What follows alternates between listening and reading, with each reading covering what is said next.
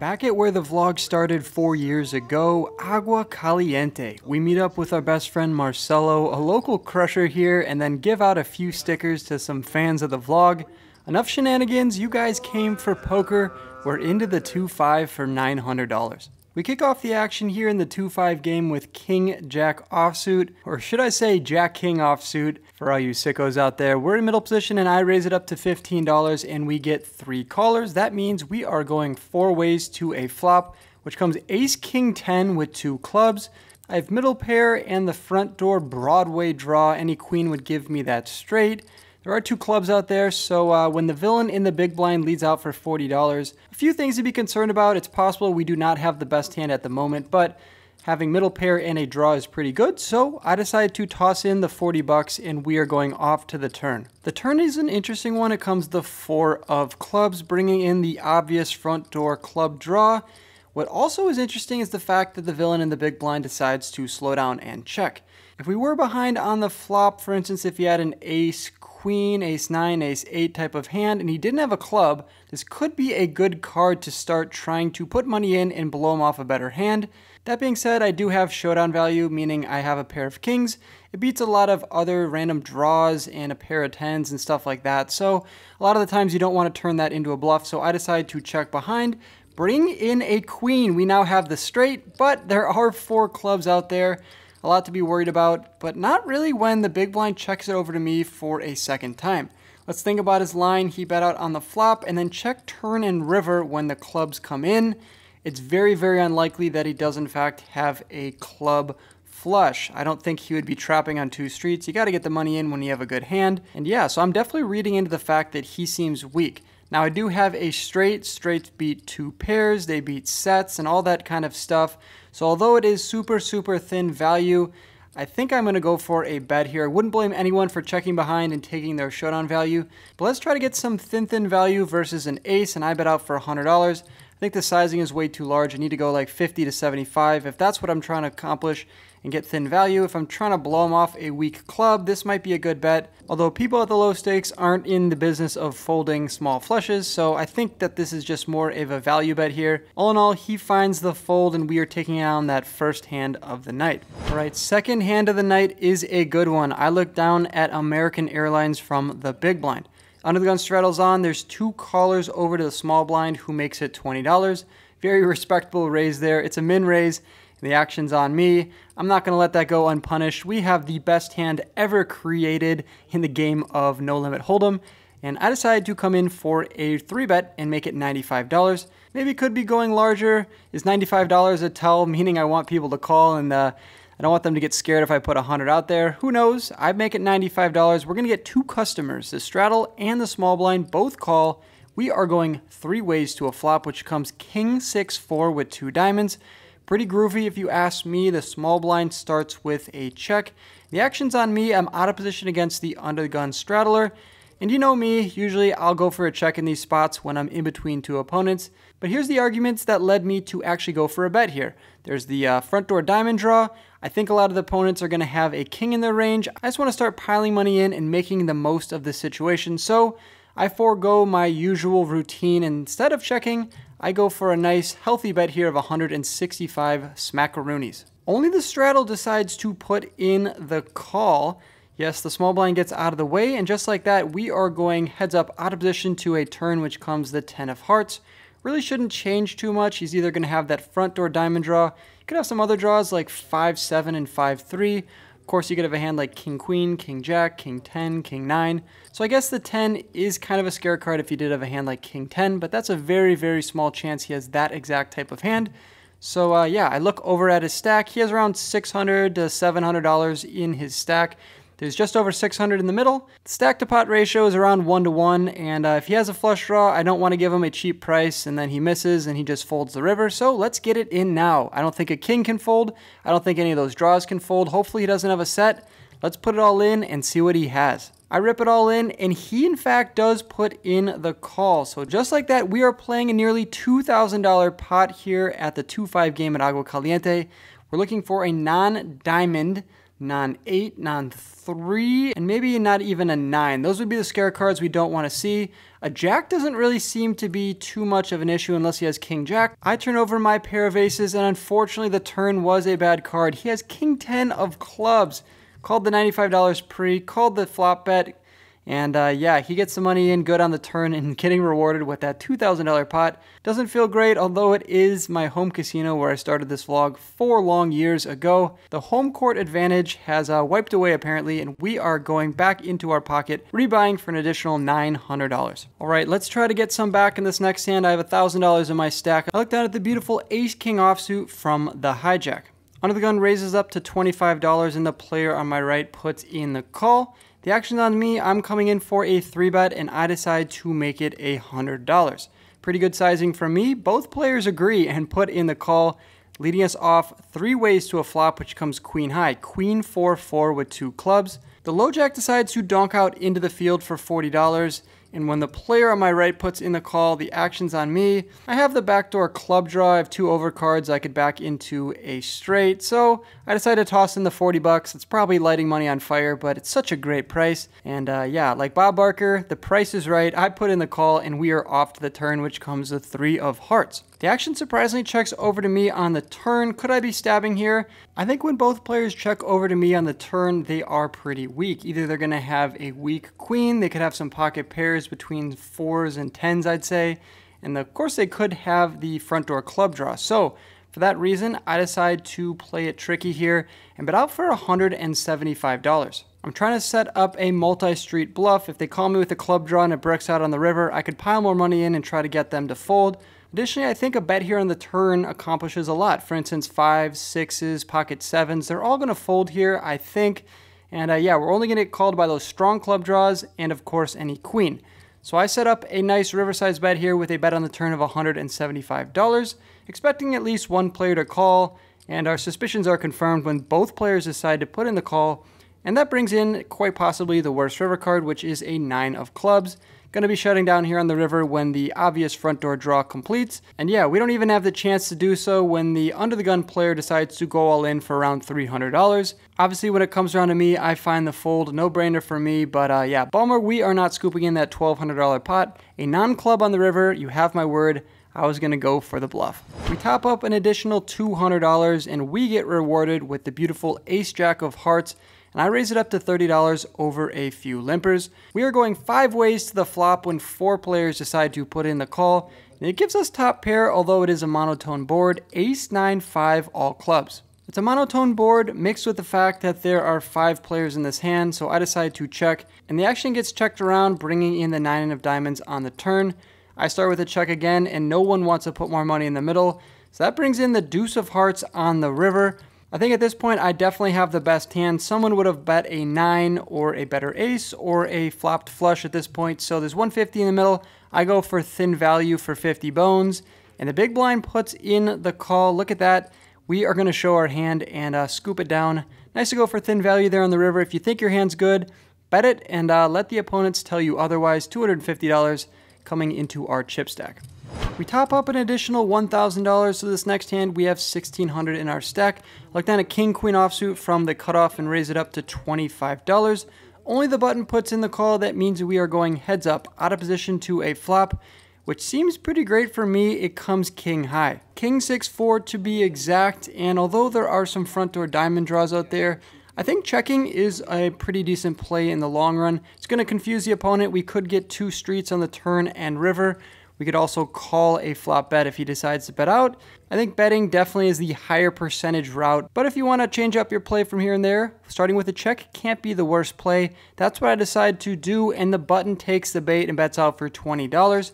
Check raising could be the move. It would represent sets like pocket 6s, pocket 4s, pocket kings, and some of those nut flush draws like ace 5 of diamonds and ace 3 of diamonds. Not too often I'm just going to have a king X combo here, so I decide just to put in the call and see what happens on the turn. The turn comes the jack of spades, so now a hand that we would be losing to that we had beat on the flop would be a hand like king jack.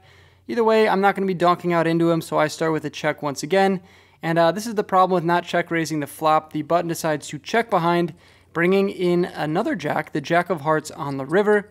At this point, I'm going to go for thin value. There's 107 in the middle, and I bet out small for $30. I don't think I need to go too large. He probably has a hand like pocket nines, pocket eights, pocket sevens. So yeah, I need to go for a small bet here and try to get called. All of his flush draws are going to fold. Additionally, going for a small bet is kind of cool because he could decide to raise any of his busted diamond draws, in which case I am snap calling a raise. So yeah, I like the small bet for me here, and he decides to put in the call. I turn over my king. It's possible he just called there to see what kind of hand I had.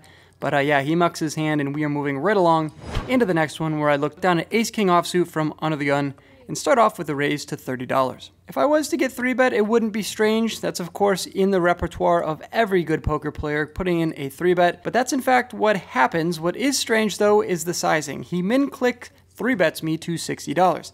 What do you guys make of this? The min-click, I don't really see this too often. Interested to know down in the comments, have you guys been exposed to the min 3-bet from the button? We are under the gun, so if he's just thinking about a range, which he probably isn't because it's a 2-5 game in the middle of California, under the gun, I should be playing a lot more snug. So when he 3-bets me, he should be going for a normal sizing of $90. So let me know down in the comments, what does this mean?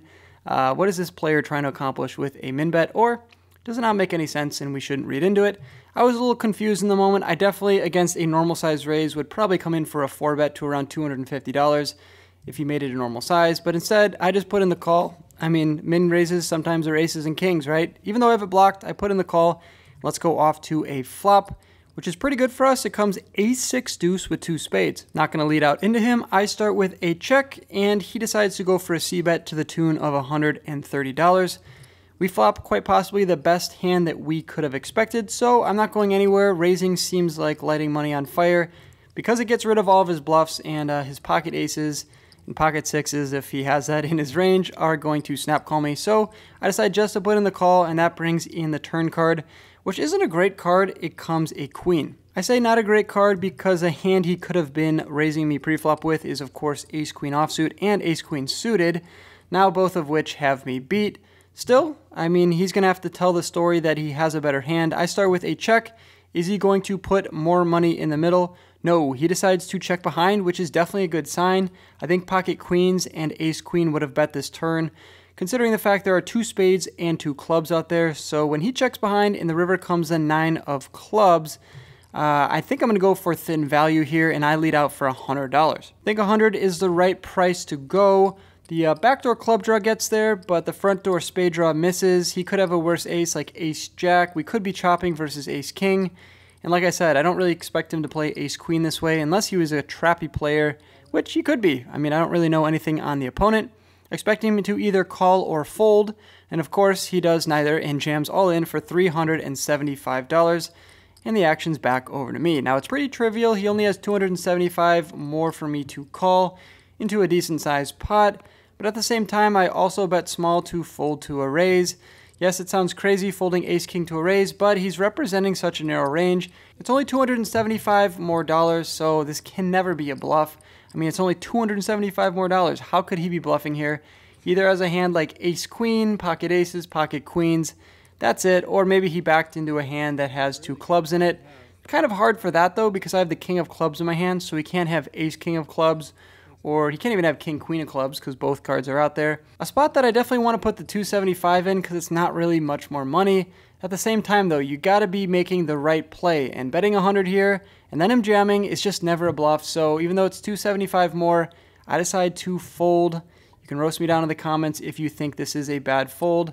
I think it was a good one, and yeah, he does not show his cards, so unfortunately, we can't get rewarded. I turned mine face up, so I think if he was bluffing, he would have showed it to the table and earned some street cred. You can let me know down in the comments, but I later asked him, and he said he had a suited ace that ended up making 2 pair. So just looking at the board here, maybe he had a hand like ace-queen of diamonds?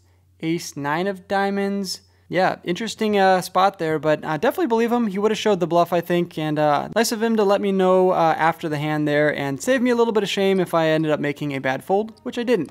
Let's go. Quick side note for all you guys that like to play online, I have found the 3 best clubs that I've been playing on almost every night. And I put that link down in the description and pinned it in the comments. That's a Telegram link. You just have to download the app Telegram to open it up, but it'll take you to my favorite 3 clubs that I play in all the time. Club 1 is a 1-2 game. Club 2 is a 25-cent, 50-cent game, and Club 3 has everything. And yeah, super fun, super trustworthy. If you guys want to play with me, go check out that link down below. Let's get back into the hands. All right, pocket aces let us down earlier in the video. They're coming back and they have something to prove. Let's see if we can win with them for the second time.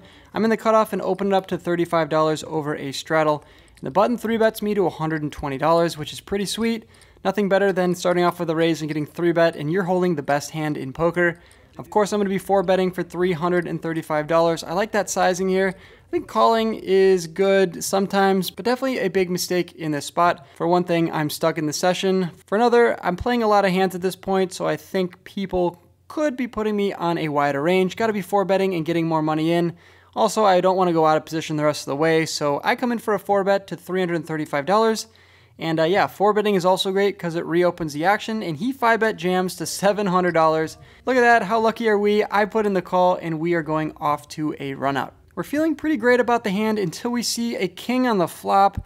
Oh geez, the 5-bet jam is going to have a lot of pocket kings in it. Hopefully he has queens or jacks instead. Oh, of course, the turn comes a jack. What a disaster. Now we're losing to that. But the river comes the ace of spades. Let's go. No slow roll coming for me. I'm sorry to all the vlog watchers who wanted to see what he had, but I turned it up right away. I didn't want to slow roll him. Of course, he mucks his cards. Did we need the river? I don't know. It's possible he had kings or jacks there. Either way, I'm pretty stoked to be taking down that $1,400 pot. Finally winning a big hand feels pretty great.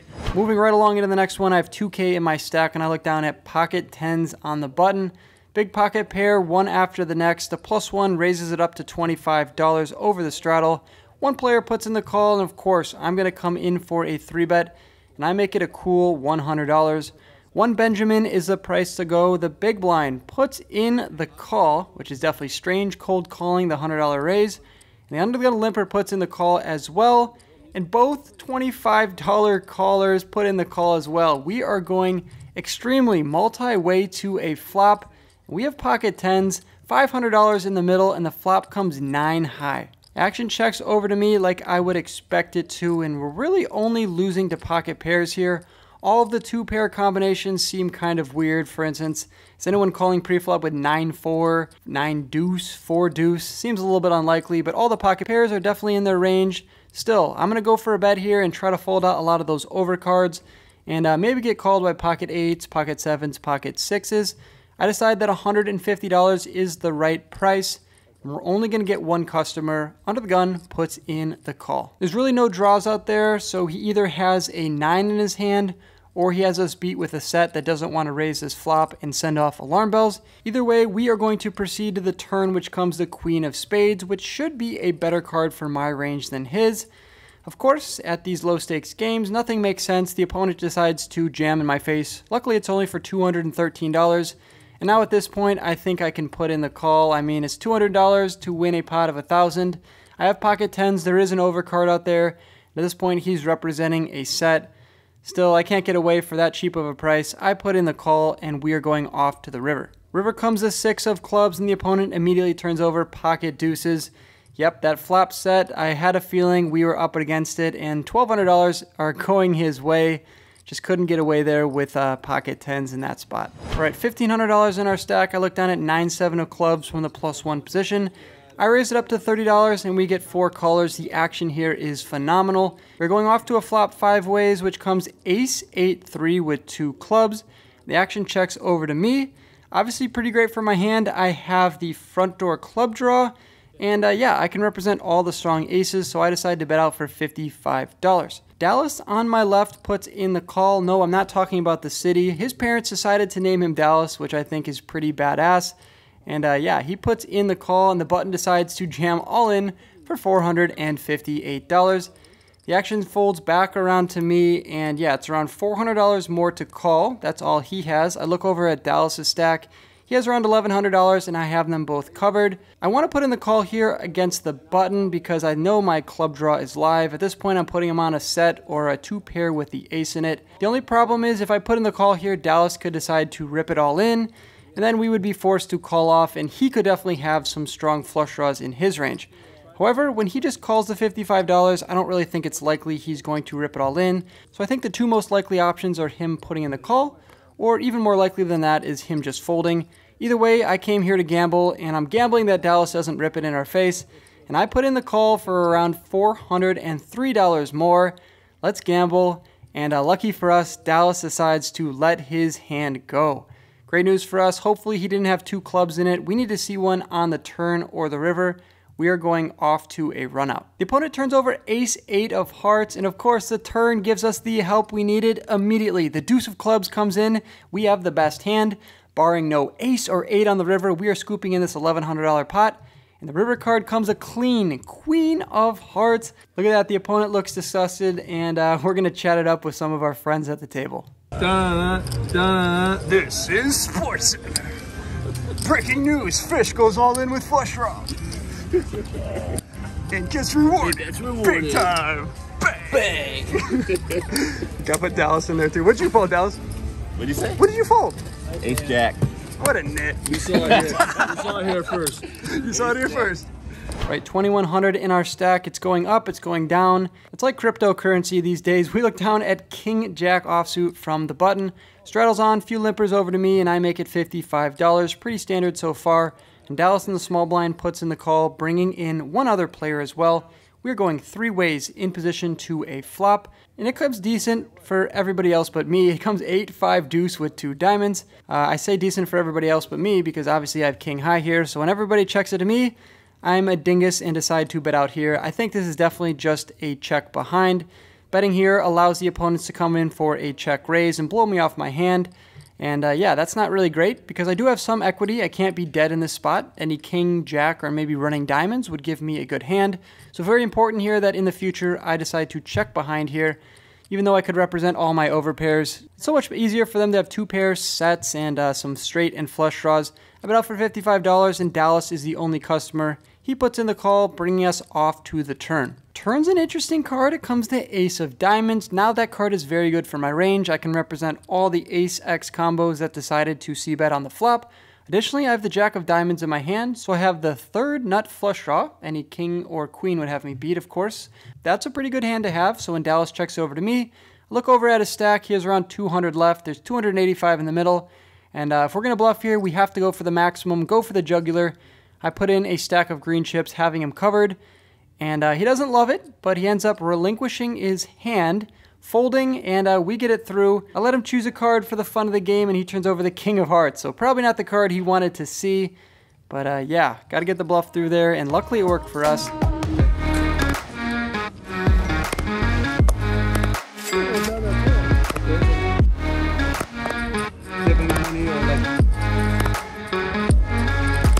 Moving right along into the next one, 10-9 of clubs from the hijack, and I raise it up to $30, garnering 2 calls. We are going 3 ways to the flop. Flop comes ace-jack-7 with 2 clubs, and the action checks over to me, having a gutter to the straight flush. The 8 of clubs would be a miracle card to see on the turn, but we're not on the turn just yet. I'm going to start here with a c-bet of $50, and both players put in the call, and normally with 10 high we wouldn't be liking this. However, I think I can win this hand here. There's a lot of options. Any 8 would give me a straight. The 8 of clubs gives me the nuts. And yeah, any club would be great as well. And if they just check to me and I break out everything, could just bomb it here and represent pocket aces or pocket jacks. Both players put in the call on the flop, and we are going still 3 ways to the turn, which comes another good card for my range, the king of diamonds. The action checks over to me for a second time, and like I said on the flop, in case we break everything on the turn, which is exactly what happened, we can still bomb it and represent all the strong 2-pair and set combos, and that's what I do. I bet out 2/3 of the size of the pot for $190. I expect to get a lot of folds, and that's what we get in one spot, but not from middle position. He puts in the call, bringing in the queen of spades on the river. Bang! We river the straight. Such a sneaky hand that I even forgot during this audio that I had a gutter on the turn. So I like my bet on the turn that much more now. We just backed into the nuts. Nobody can have us beat. We can only be chopping, although I think it's definitely unlikely given the way we played this hand for him to have a 10 in his hand. So when he checks over to me, I'm going to go for some thick value here and try to target any of his aces or 2-pair like king jack, maybe ace-7, stuff like that. And yeah, I go up for $425. Love the sizing here. Maybe I could be overbetting and try to tell the story of a busted club draw, which is exactly what I have, so it would make a lot of sense. However, I did in fact back into the nuts. The opponent goes into the tank for a while, which we love to see. We put him in a gross spot. Hopefully he's going to convince himself I missed my flush draw. But in the end, he doesn't. He decides to fold. Still pretty great. I got there on the river. I think even if I didn't, I would have gone for the bet. And most likely it would have worked out. And that's pretty great. And yeah, more chips coming my way. Bringing us into the second to last hand of the night. Queen 5 offsuit in a $15 bomb pot. And of course, we flopped top 2. If we're playing a bomb pot and it made the vlog, you know it's going to be a fun hand. Big blind bets out for $65. Middle position jams for $191, and the action's on us. Having top 2 is pretty great, but there's a bet and a jam. Does someone have a spade draw? Does someone have a strong queen? Do they have pocket 5s or pocket 3s? I don't know, but what I do know is we are going to find out. I put in the call and the big blind decides to fold. So kind of a strange line from him there, betting out, seeing a jam and a call, and then just folding for 130 bucks more. He must have had a terrible hand. We're going off to a run out with middle position. No more action. Only 2 cards to come. Let's see what the dealer puts out there. Turn comes the ace of diamonds, not the worst card in the deck. We don't want to see a spade on the river, and it doesn't come. The 7 of diamond peels off. He turns over 6-4 offsuit, so it looks like we won that hand. Until I read the board one more time, and he backed into the straight. He had the open-ended straight draw on the flop. That's Poker Taco. Go check him out on all social media platforms. Great for the game, and yeah, he gets it in there with the open-ended straight draw on the 2-spade board. Of course, he hits $582 going his way. Bringing us into the last hand of the night, pocket jiggities from the button. The straddle's on, there's 1 caller, and I raise it up to $55. Seen this move a few times before. Both players put in the call. That means we are going 3 ways to the flop, which comes Queen Jack 6. Bang! We flop middle set. Last hand of the night, we get the mojo. The poker gods reward us. Let's see if we can get unstuck in this video. The action checks over to me. I bet out for $105. So many hands to get value from. Ace King, King 10, 10-9, 2 club draws, Queen Jack, pocket 6s. You get the point. There's the entire deck. 2 players, 2 customers in the hand, and everybody folds. That's sometimes how poker goes. You're going to buy in a bunch of times. You're going to make some good hands. You're going to lose some big ones as well. And finally, at the end of the night, when you think you're going to get it all back, you make the C-bet, and nobody has squad douche. Still, taking down $172 is a welcome sight. We rack up our chips and head over to the cage. Although it's a lot of chips, keep in mind we were in for $3K. Let's see how we did. All right, guys, that wraps up a little 2-5 session here at Agua. We got in for 1,000, topped up an additional 1,000, then another 1,000. So in for 3, out for 2,300. Not the best results, but a lot of fun people that we met. Shout out to Jose, shout out to Scott, Dallas, and of course, Marcelo, the Marsh All-In legend. He's got to get that poker vlog back up. But yeah, always fun times out here at Agua. We lost $700, but I think if I played a few more hours, I could have got it back. But it's 1 in the morning. I got to get up at 8 a.m. and drive to Los Angeles. Maybe plan some Hustler Lives coming up soon. If you guys are new, be sure to hit that subscribe button. Good luck on the felt if you guys play in the near future. And as always, I'll catch you in the next video. Peace!